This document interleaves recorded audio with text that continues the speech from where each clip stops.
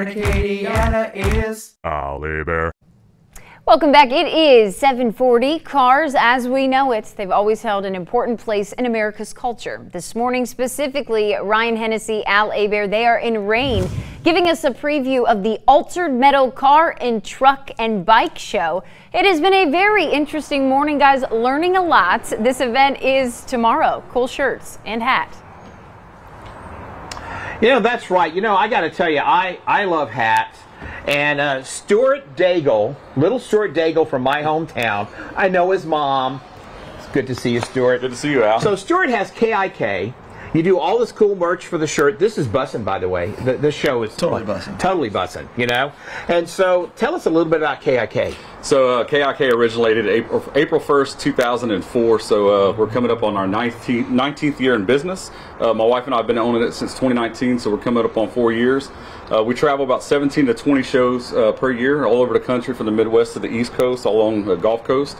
As you can see, we got plenty to choose from. There's over 60 designs, adults, women's, kids, hats. We carry roughly about 2,000 shirts to each show and over 500 hats. Wow, 2,000. Yeah. So, I mean, no doubt about it, car shows are popular, right, Ryan? Oh, of course, yeah, so cool. Yeah, I love the experience. And I mean, honestly, if you come up here, it's kind of like you're looking out here, you're looking at different cars. You come out here, you want to see, I want to get my new T-shirt. Yeah. You do kind of have a black theme, I'm noticing, though, Stuart. I like it. It looks really cool.